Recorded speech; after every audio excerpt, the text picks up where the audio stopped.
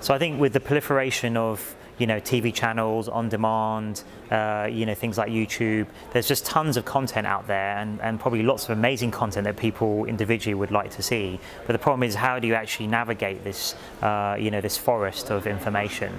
And it almost takes longer to try and find something than it does to actually watch it.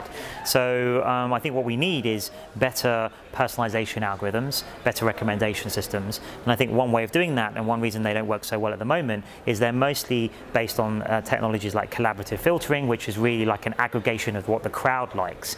And what we would really want, I think, as individuals, is something that's tailored, that specifically knows about our long tail of interests, our specific interests, and surprises us with something that maybe most people is quite obscure to them, but is perfectly suited to your tastes. And I think we can only do that with better algorithms that better model your specific preferences.